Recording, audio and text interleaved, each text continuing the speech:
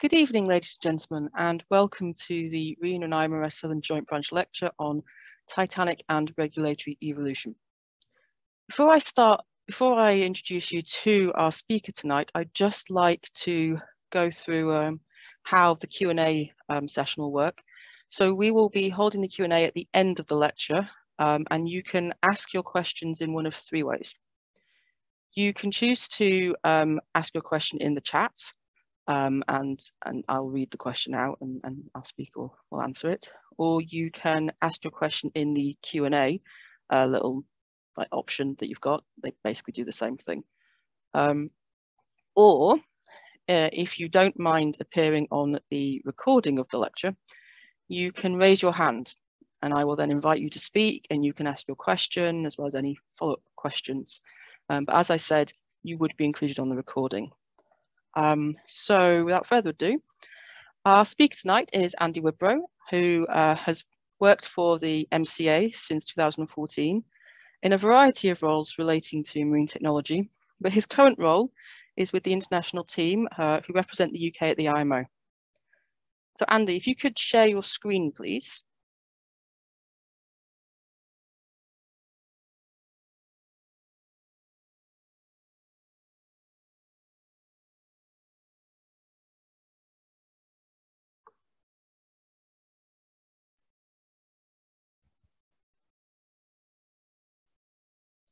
So Lizzie, just to confirm, that's screen sharing now? Yes, I can see your screen. Excellent. So thanks for that quick introduction. Lizzie, this is this project has kind of had a couple of different titles, but I think this is the most straightforward title. And just to give some context as to tonight's presentation, I'm going to be giving you a bit of a whistle-stop tour of my MSc thesis that I conducted between 2018 and 2020. And just to put some caveats sort of out there, this is my original work. Everything that I discuss and present forms my own opinions, not those by any stretch of the imagination of the IMO, the UK, or indeed the MCA. All the work, calculations, and research is equally my own and has the same caveats. In terms of how I've ended up sitting on my sofa in front of you this evening, and claiming to know a thing or two about Titanic and damage regulations, is at the conclusion of my MSc in 2020, I was nominated by Newcastle Uni, where I did my second degree, was nominated for the Maritime Masters Award, and I was lucky enough to make the finalist list. And naively, I posted this and made a big song and dance about this on LinkedIn. So I ended up getting myself volunteered to do a presentation for the branch. I'm not going to try and teach anyone listening anything new, but hopefully you find some of the material interesting. And if nothing else, a group of naval architects have had a chance to look at Titanic material. So in terms of my interest in this topic, I think I've always had an interest, like many in this community, in the events surrounding Titanic. And I knew when I started the Marine Technology Education Consortium, or MTech, MSc in 2015, that I would want to tie this interest in with my academic work somehow. And I guess the light bulb moment came when I attended an internal MCA lecture in 2015, which was presented by Andrew Scott shortly after he received an MBE for his services to international maritime regulation. And for those that don't know or have never heard of Andrew, he's, in my opinion, one of the kings in all things damage stability, and has been following and representing the work of IMO on behalf of the UK for probably longer than I've had hot meals. So he's a bit of an idol in this world for me. And at the close of that presentation that Andrew gave us back in 2015, there were a couple of questions asked about how many compartments a modern cruise ship would be required to survive. And whilst it's not prescriptively stated, the general consensus is that a modern ship would meet at least a 2-compartment standard and survive. Whereas it was then claimed that Titanic could potentially be a 3-compartment ship. So that raised a lot of questions with regards to, are the regulations taking us forward? Has design moved forward in terms of safety? And I came to a variety of questions that I had, which I wanted to answer. And some of these, and namely, have the damage regulations internationally increased the level of safety since the Titanic incident in the early 1900s? And if Titanic could have met a 3-compartment standard, would she have complied with SOLAS in any of its forms over the 100 years since its infamous casualty? And if it could, that would suggest that the regulations have not actually progressed. And if she couldn't, that would, if there were any upgrades required, and then she was able to meet SOLAS, would those upgrades required to meet SOLAS increase chances of survival during her damage case in the early 1900s? And this was the research question that I boiled all this down to. So at the start of this project, the scope was quite vast, but it was narrowed down to this, and it was, would Titanic have benefited from compliance with SOLAS regarding damage stability? And if so, would she have survived or had additional time between collision and foundering to evacuate those on board? So in the scoping, the feasibility of this project, my biggest hurdle to overcome was sourcing all the original design information required to build a model accurate enough to assess and run calculations that would give a fair representation of the actual ship. And I found that, and I'm sure if anyone listening has ever looked into this, there's a lot of replica design work out there, both in terms of lines plans and countless decks and general arrangement plans, all of which have slight discrepancies to the original.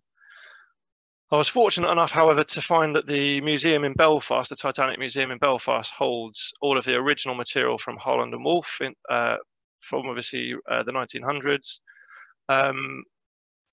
And the most relevant material is for ships 400 and 401, which correspond to Olympic and the Titanic, Olympic being ship 400 and Titanic being ship 401, which is why in the lines plan at the top it refers to Olympic, but I assure you it's the same for the two. So I took these and did some initial modelling, which was conducted in a software some of you may be familiar with, which is entitled Polycad, which offers, in my opinion, fantastic sort of tracing capability from a hard copy lines plan. And it's worth saying that I didn't have access to Napa or any of the sort of more modern or more commercially used software for techniques, because I was obviously doing this as in a student capacity. So I used a combination of this and MaxSurf. And once I had an initial model, I did some verification with the information that was given to the British Wreck Commissioner's inquiry, and found that I was able to come to a model that had a high degree of accuracy, relatively speaking, and was able to progress.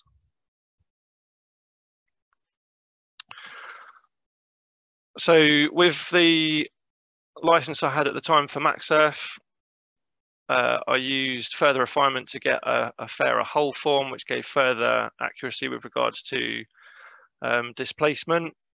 And that was almost not, it was nigh on the same as for the Titanic's actual values. So again, was able to progress this work, and it was feasible. So after modeling the whole form, the internal layout was created from the baseline to C deck, which forms the whole envelope minus the superstructure, which looks something like this. And this approach was taken as the available design information surrounding the superstructure is relatively vague, and I would later discover that there is little information on how water entered the superstructure, and in any event, this would have been immaterial to the sequence of flooding events, as I'll show in some slides' time. And for some of the compliance assessment, I did model a very basic superstructure for calculating windage profile and some of the healing moments that are required for modern damage regulations. So the next milestone of this project was to understand the regulatory framework in which Titanic was designed and constructed. Whilst there were attempts to seek international regulations on ship standards in the late 1800s during a marine conference in Washington, there were no, at the time of Titanic's design and build, there were no internationally agreed standards regarding subdivision, and therefore each flag state would have been responsible for overseeing ship construction for their respective fleets. And in the UK at the time, it was the UK Board of Trade, which was the regulator preceding today's Department for Transport. And to my surprise, the only statutory requirement on watertight subdivision was held in the board's freeboard rules, as is on screen.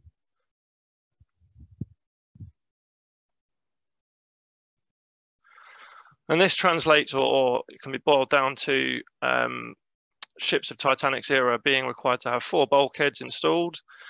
And whilst there was a variety of regulatory discussion in the background within the British government of the day, and if further requirements were necessary, the board could only compel a ship to meet a 2-compartment standard where the ship was to take advantage of a rule allowing a relaxation in lifeboat and other LSA requirements. However, Titanic did not take advantage of this, and therefore it was these primary 4 bulkheads that were the only statutory requirement.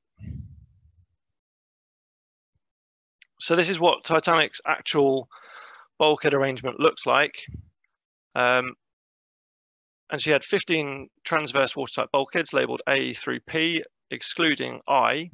And if anyone knows why the letter I was precluded from the labelling of bulkheads, I'd love to know, as I've still not managed to find that anywhere in the literature. She had 2 flats forming trimming tanks at the bow and the stern, and there were a variety of watertight flats at the aft portion protecting the stern tube.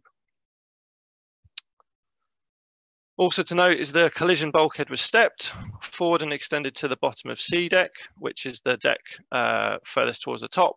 So looking at the image on screen, the decks were lettered C being the uppermost on screen, followed by D, E, F, G, an all-op deck and a tank top below. And the bulkhead aft of this was stepped aft and extended to the bottom of D deck, as did the bulkheads aft of the machinery space. So everything aft of K, bulkhead K, was raised to bulkhead. It was raised to D deck. Everything else was in the middle portion of the machinery space was only raised to E deck.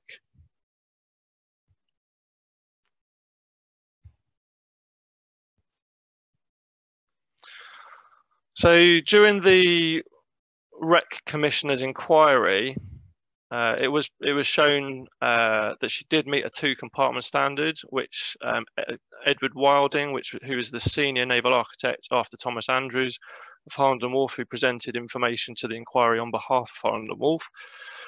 And Wilding used the Board of Trade's LSA relaxation rule as the measure of this. And if the White Star Line had utilised this rule, Titanic would have been required to have a minimum freeboard of approximately 0.4 metres. And I'm saying approximately because all of the information was obviously in feet and inches. So I've done some conversions to metric. And when any 2 compartments were flooded, Wilding demonstrated that Titanic would have achieved a minimum freeboard of approximately 0.78 metres. So obviously in excess of the requirements of the time.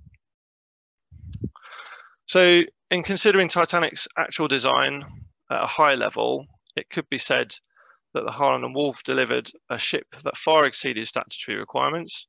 She met the rule allowing a relaxation in LSA carriage, even though she didn't take advantage of this rule. And generally, I observed that the owners of the time, of that time period, took a degree of responsibility in protecting their assets, as opposed to seeking minimum compliance.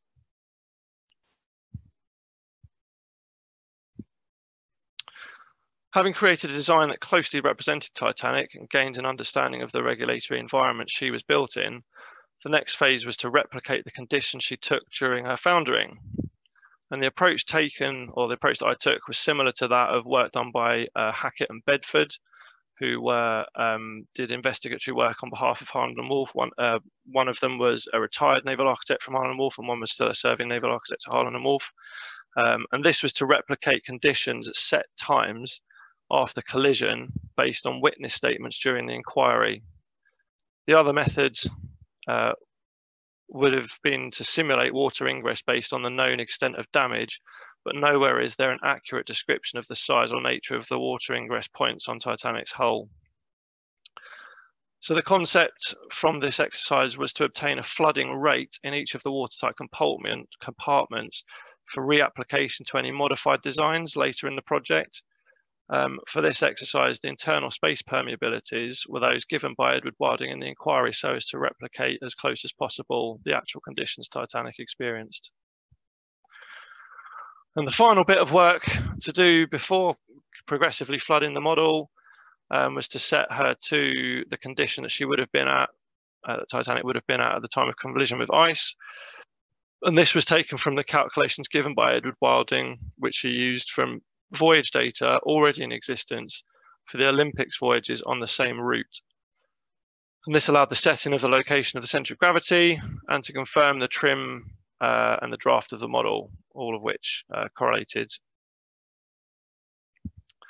So the first bit of information that we can gain from the inquiry, and just for those that haven't used MaxSurf in the past, the red shading represents water, flood water. So as we go on, that will become more obvious. So the first of the critical bits of information that came within the first 10 minutes post-collision was that the first of these being that 7 feet of water was observed in the forward compartments, and that number 5 boiler room, which is, hopefully you can see my mouse, is this boiler room here, this being number 6. So that number 5 boiler room in the forward bunker, but the water ingress there was significantly less than the spaces forward. So it's assumed that the damage to that space was far less than the damage forward. So then we move on to a condition at 20 minutes post-collision. At this point, the forepeak tank was assumed to be completely full of floodwater.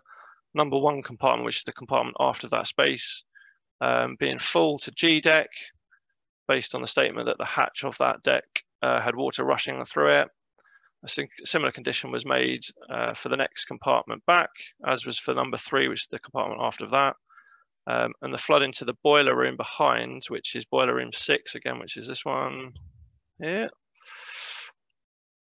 was flooded at a consistent rate to fill that space within an hour, which will come in a statement on the next slide or in a couple of slides time. So in the next time period post-collision that we have information for, there is information available for, is at 40 minutes. And flooding was in the model, flooding was continued at a consistent rate in all compartments, such as to meet the statement that water had risen to E deck in compartment number 2. So that's this part here.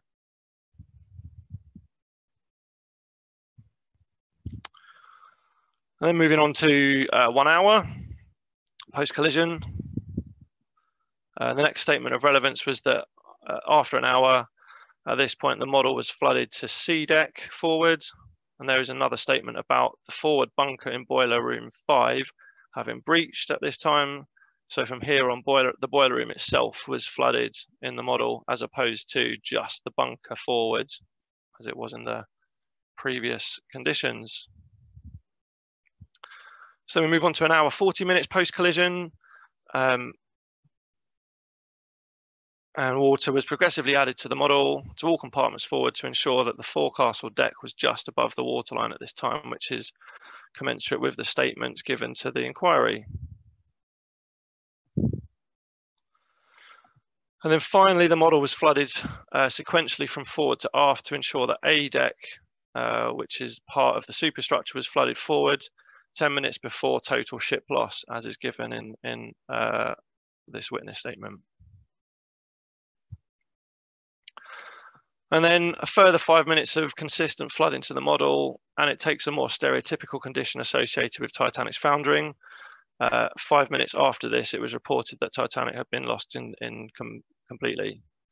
So this exercise was used to obtain total masses of floodwater per unit time in differing time domains after collision for later application to modified designs.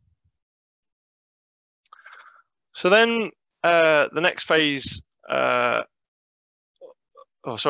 model and plans for Titanic were then subject to review against the original SOLAS Convention in 1914. So yeah, so the next part of the project was to consider how far Titanic would have been from compliance with the first SOLAS Convention, as I said, in 1914, and then subsequently what is colloquially termed SOLAS 2020, so that in force on 1st of January 2020. So looking at SOLAS, the original SOLAS in 1914, for anyone not familiar with the older SOLAS requirements, these were prescriptive in nature and made requirements for heights of bulkheads throughout the ship, and also required floodable lengths using uniform permeabilities for 3 sections of a ship, being the aft portion, the machinery section assumed in the central section, and the forward section, which reflect that all ships, as I say, were designed as that in that configuration. In addition to floodable length, there were requirements for permissible lengths of pairs of compartments. So there's a factor applied and a reduction on the floodable length. So you'll see in this diagram on the top left, there's a red trace here which represents the floodable length Titanic would have achieved with the set permeabilities. And then the lower line, the black trace, is a permissible length. So no 2 pairs of compartments could be greater in length than that height. So in terms of Titanic's theoretical compliance, she would have met the floodable length requirements and the requirement for the forward portion of to give a floodable length equal to or more than 28% of her length. She also could have met the permissible lengths with the exception of 2 sets of pairs of bulkheads aft, which are these ones over here, highlighted in red. And in addition, the bulkhead separating the machinery space, which is bulkhead D, forward from the forward portion, did not extend to the assigned bulkhead deck. So that's the other failing in this compliance assessment to the 1914 convention. So in terms of modifications that I made to the model, the only modification implemented was to raise bulkhead D, so that's this one here, by 1 deck to D deck. And the other non-compliance was the pairs of pairs of bulkheads aft being so spaced that they wouldn't fit within the permissible length, but this wasn't explored further as it wouldn't have had a material effect to the flooding scenario. So then taking this design with a raised D bulkhead to D deck, as was previously indicated, the project then proceeded to flood the model, including the design improvements, using the estimated flooding rates from the original exercise and the permeabilities assigned by Edward Wilding in the inquiry. Sorry. So then what I observed in going through this exercise of applying flooding to floodwater at the predetermined rates to each of the watertight compartments was that up until 40 minutes, there was no difference, as D deck and bulkhead D, where they meet, hadn't come into play yet. However, at 1 hour after collision, water is now retained forward of bulkhead D. So on this diagram, that's this bulkhead here, such that numbers 1 to 3 compartments are in a state of equilibrium with the waterline exterior, as opposed to water passing aft on E deck and down flooding spaces below, as was observed in the actual scenario Titanic experienced. And this had the effect of limiting the rate of flooding to that experienced in boiler room number 5. So the only compartment that's not in a state of equilibrium is boiler room number 5, this one. So this boiler room from here on dictates the rate of flooding, and as you'll hopefully recall, the damage to this boiler room is deemed to be significantly less than those forwards. So it's a much slower rate of flooding from here on in this theoretical scenario. So this continued until 3 hours. So I continued with this flooding to boiler room number 5 at the same rate of flooding for a further 3 hours, or to a point where we got to 3 hours post collision, where water theoretically passes over the raised bulkhead D. So that's here. So water starts to raise back over D deck on that, over that bulkhead, and approaches the down flooding point on that deck, which is a staircase, which is assumed to occur at 3 hours and 10 minutes after collision. Again, in this theoretical exercise. So as mentioned in the previous slide, after down flooding the spaces after the bulkhead D, the case becomes similar to 1 hour after flooding the original design, with all other bulkheads only extending to E deck in the machinery spaces, and at a point which the 4 peak floods after C deck is underwater forward. The model is assumed to behave as with the original design hereafter, with the one amendment to the design now having little effect. And in this way, the various conditions were plotted against those for the original design in terms of floodwater mass and time. And I hypothesized that a theoretical 1914 SOLAS compliant Titanic could have been offered at least an additional 3.5 hours with the simple change to bulkhead D. So on this graph, the blue trace represents the 1914 theoretical design, and the green plot the original design. So next attention was turned to the most modern iteration of SOLAS, as was when I conducted this project, which was what is colloquially termed as SOLAS 2020 in this context of damage stability regulations. And without wanting to labour what many of you will likely already know, this now requires a design to be subjected to a variety of damages, each having a predetermined probability of occurrence, and then assessed for things like residual GZ, positive range of stability, and final angle of equilibrium, along with a variety of other factors which give a probability of surviving that case. And all these factors give a ship an attained index, or A, which must be equal or greater than a required index, or R. So these requirements for SOLAS 2020 can be simplified as the same as for the 1914 convention regards bulkhead heights, as well as the overarching requirement for the attained index needing to meet the required index or be greater than. In addition, each partial contribution for the 3 drafts which have to be assessed, which are for a design's deepest, partial, and lightest draft, to the overall attained index having to be at least 90% of the required index for the overall design, as well as a requirement on survivability for predetermined damages given in the regulations. And the model was subjected to such an assessment. And for those that do this work often, this image gives the zoning strategy that I used. I did a variety of different iterations with different zoning strategies, and found the best results came with assigning each zone equal to each watertight compartment. And each number there represents up to from 1 to 58 represents an individual damage case that was obviously assessed as part of this assessment. So it's a much more laboured process than the original 1914 SOLAS. And hopefully unsurprisingly, this gave a very different result to the assessment of the 1914 design, or that theoretical 1914 assessment. And the biggest challenge being that the damage stability requirements are now considered as opposed to purely considering a floodability of a ship, and the unsymmetrical nature of the damage that is to be applied in the modern regulations is the biggest hurdle for a ship like Titanic to have overcome. So whilst Titanic did not have longitudinal subdivision throughout her design, the double bottom, which I've got the forward portion of in the model, is this image up here in the center. Does have a longitudinal divide down midships, and this caused the final angle of heel in each damage case to regularly be over 7 degrees, which again, for those that do this work a lot, will know that that rapidly diminishes contributions to the survivability probability in the calculations.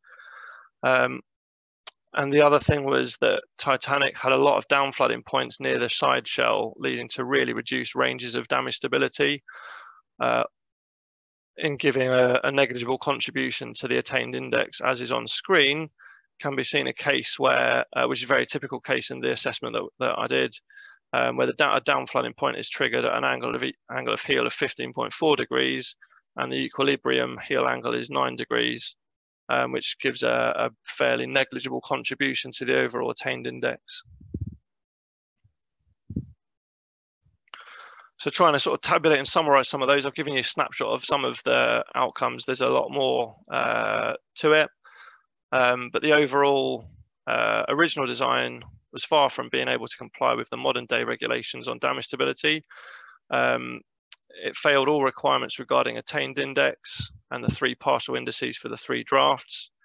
She also failed a restriction on distance of the collision bulkhead from the stem, at least for the upper portion of the step in that bulkhead. She also failed the bulkhead height of bulkhead D, which is the one separating the forward end of the machinery space from the portion forward, as was the case in the 1914 SOLAS assessment. And in addition, which is not on screen, most of the predetermined damages from the regulations needing to have a certain survivability probability also failed. So then I went about what was a very lengthy process in making individual or making smaller changes and then doing the full reassessment to see if that would pass. So I went through a sequence of raising bulkheads one by one and rerunning the calculations to see if that would achieve compliance. I eventually came to find that the only way to get this Titanic's design to comply, again theoretically, with SOLAS 2020 was to move the forward portion of the collision bulkhead, which is highlighted in yellow, aft slightly to correspond with a prescriptive requirement. I also found I had to remove 2 recesses on bulkhead M, which are in these 2 deck plans here. So in these images, the thick red lines are the original bulkhead layout on those and those bulkheads on those decks, and I just went for a straight removal of the recesses and straighten those off. And also, and that's highlighted in red in those locations on this diagram. And then the purple highlights are where all of the other decks that didn't extend to the bulkhead deck were now taken to D deck, which is the bulkhead deck for this purpose. And that they were the changes required to get the attained index up to meet the required index. So, as with the 1914 compliant design, the design deemed to pass, again theoretically, SOLAS 2020 was flooded using the original obtained flooding rates per the water type compartment, and again using the original permeabilities. So, as with the 1914 theoretical design, no changes were observed until 1 hour after flooding, at which point floodwater is maintained between the collision bulkhead, which is bulkhead A, which is this one, there, and bulkhead D, which is here, the forward end of the machinery space. And the fact that the collision bulkhead is slightly further aft in the upper portion of its step reduces the floodwater mass, the total amount of floodwater mass. The compartments were flooded again until 3 hours, a consistent rate again until 3 hours and 20 minutes after collision. And now the forward 5 compartments are all at equilibrium, with boiler room 5 again dictating events hereafter. So you've got this boiler room 5 is now dictating the rate of flooding, as was seen before.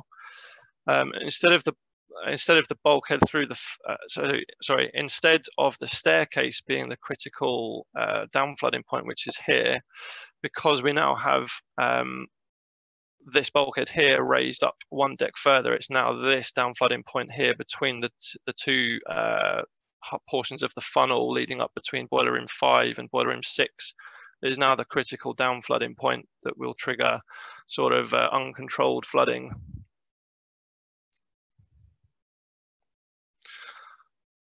So then moving on to 3.5 hours after collision, for this theoretical design, that down flooding point between boiler rooms 5 and 6 is now triggered, for want of a better phrase.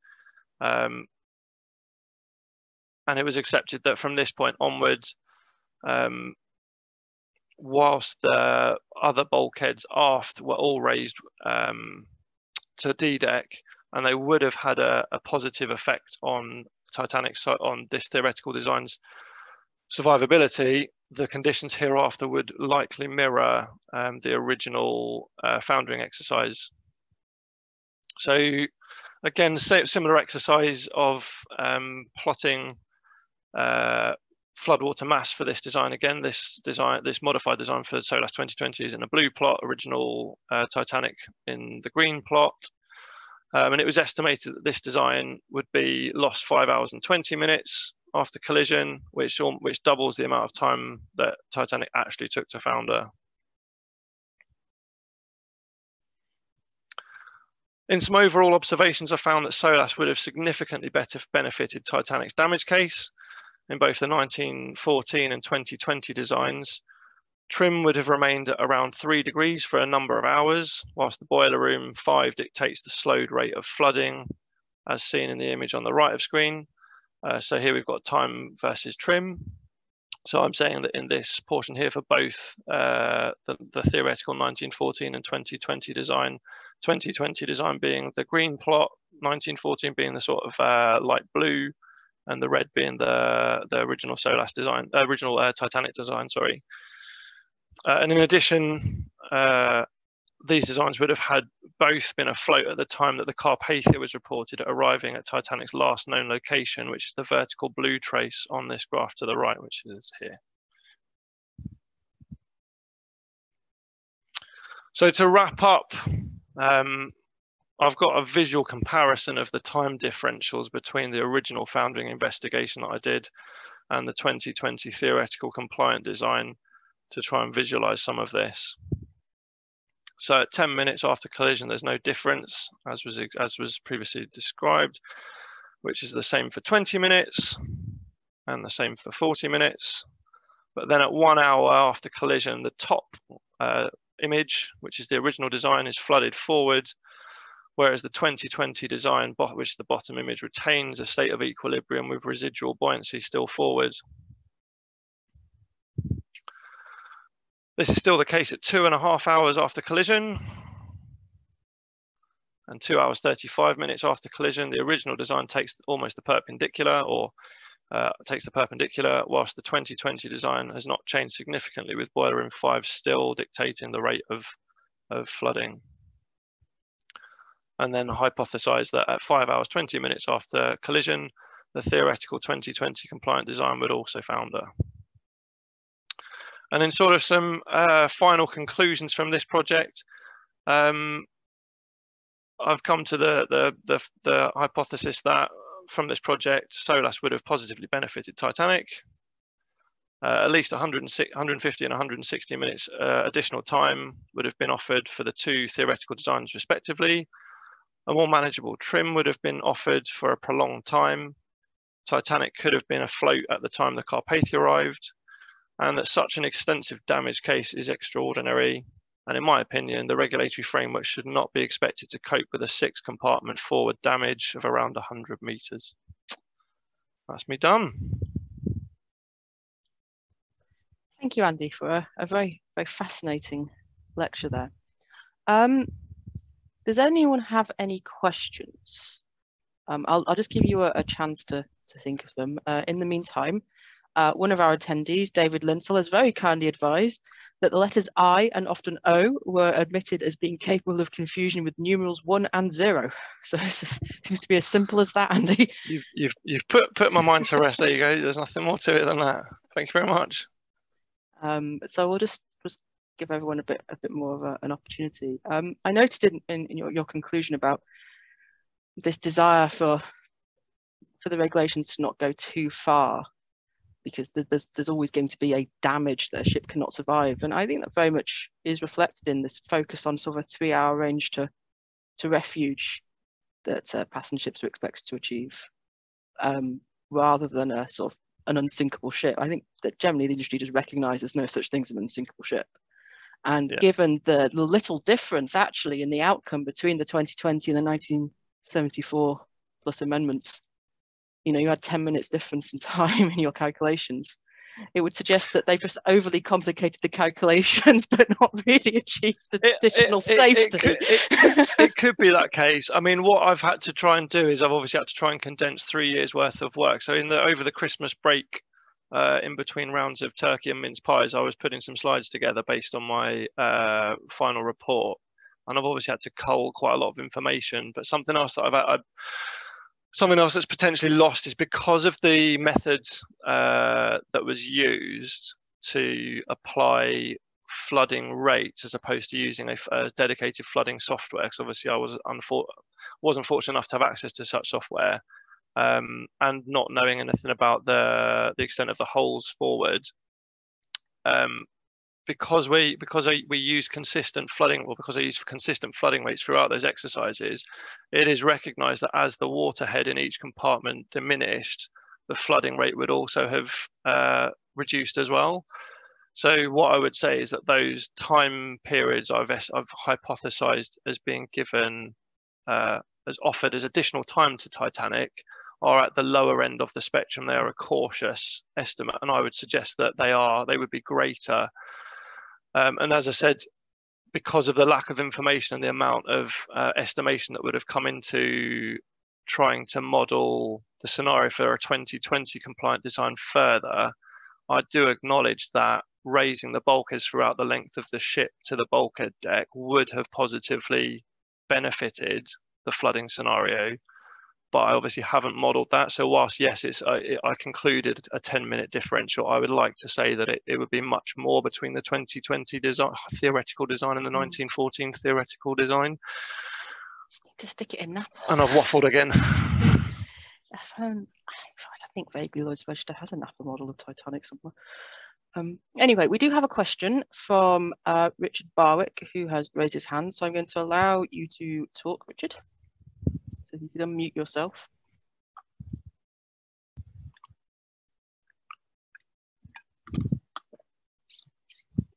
Lizzie?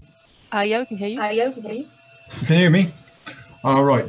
I've heard that there was a possibility that Titanic was fitted with substandard rivets, and some people think that when the plate seams, particularly in way of boiler room 5, as Andy has said, contacted the iceberg, these rivets broke easily. And can Andy comment on what he knows about this issue, and whether the use of good quality rivets might have prevented the flooding of boiler room 5? Do you want to mute yourself, Rich, because I've got feedback. Mute. There you go. Sorry. So, yeah, there's a lot of discussion, I think, in the naval architecture community, and as soon as you start reading anything on Titanic, especially on the web, you get taken to a variety of conspiracy theory forums and what have you. But there is, I think, some merit into the discussion about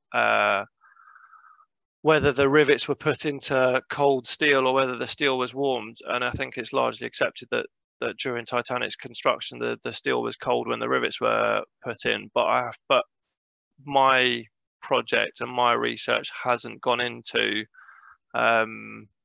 looking at quality of rivets. As I said, there are a variety of differing opinions out there on the damage, the actual extent of damage, and what the damage looked like. There is I say in inverted commas, an interesting documentary, I think, by National Geographic, maybe. There's a US-based documentary where they take a variety of very high-quality pictures and try and retrospectively model the wreck, and therefore hypothesize or look at the extent of damage. But I've not been able to find anything that would be able to give any more on the theories around rivet quality and what that may or may not have done in Titanic's damage case. So sort of a half answer. Well, thank you for that. We have another question which has been asked in the Q&A. How difficult was it to replicate the reported flooding scenarios? Were there very many iterations? I think I lost what felt like years of my life going through that exercise. So yeah, so I knew, so that, as I mentioned, there's a RENA paper from the 1960s, which I think you can still get hold of you can still get hold of it, because I got hold of it the same way, from RENA HQ, which, as I said, was by Hackett and Bedford, and they went through the same exercise. So I knew I had predetermined masses or volumes of water per watertight compartment to get to, and it was an iterative, painfully iterative process to get the same conditions. So it's quite a lengthy process, and I appreciate probably in hindsight wasn't the most streamlined methodology, but at the time of going through this, it was deemed the most the fairest representation of a good outcome. Okay, thank you. We've got someone who's made some comments. There isn't really a question in it, but he's talking about sort of issues relating to fire safety and the amount of flammable material on board modern passenger ships, as well as lifeboat capacity on modern passenger ships. On each side of the ship only being about 37.5%, and Costa Concordia demonstrating what can go wrong there. Do you have any sort of feeling on that side of things? I'm not going to get in. That's kind of out of the scope of this project, and off the cuff, I don't really have any response to that. I mean, obviously, LSA provisions have moved on with the concept of a ship being its own lifeboat, for want of better phrase. There is a variety, or there is work going on in the international community, maybe not formally at IMO, but between member state to member state, there have been a variety of research projects on holistic passenger ship survivability, but I don't have any of that in front of me to sort of further comment on. Okay, thank you. So far there don't seem to be any other questions. So in the meantime, I will announce. Oh, no. Richard Bark has raised his hand again. Richard, you can talk. Can you hear me? Yes. Yeah. Yeah, just to keep the debate going, it's a comment rather than a question. I used to work for the Marine Accident Investigation Branch, and there's an MAIB report on the Titanic, although it does mainly cover aspects of the rescue of survivors rather than the actual damage scenario that we've been talking about tonight. But if Andy hasn't read that report, I would recommend it. It's a very interesting read. I've read it. It's a good read. It's good.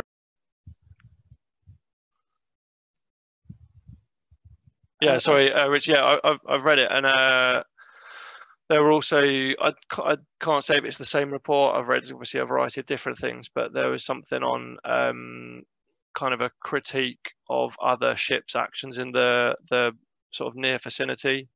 But I'm pretty sure I've read the same report you're talking about. So yeah, thanks for that. Okay. So as I was saying, the next lecture for the Southern Joint Branch will be on the 9th of February. It follows the AGM. So the AGM will be at 6 and the lecture will be at 6:30. If you are not a member of the branch, you are welcome to still attend the lecture. You don't have to attend the AGM, but it's up to you. And the lecture will be on pollution incidence and response from someone from the MCA Counter Pollution Department. So that should be quite interesting. And actually, we have a final question, which is, given what you have now shown, how should we think on the designers and builders of the Titanic? To be exonerated or demonized? I would take that so one of my earlier slides, and I appreciate I feel like I've rushed through my slides quite a bit, but one of the earlier slides I highlighted that Titanic's designers went far in excess of statute. And I think a part of that is wanting to offer a level of assurance to their asset. And I think I would say that in that respect, the designers should be, I don't know if applauded is the right way, but should be commended for sure for the level of naval architecture that went into Titanic with what I would deem as a relatively weak regulatory framework compared to what we have today. And noting that, as I said, the damage scenario that she experienced in the early 1900s was a 6-compartment damage of almost 100 meters length. And I'm not sure many merchant ships could survive that extent of damage. So I would say, if anything, more on the applauded side. And it also would be unfair to expect naval architects back in the earlier 20th century to be capable of doing the sort of analysis that naval architects today can do. Yeah, I'd agree with that. There's an element of applying modern standards to take days gone by.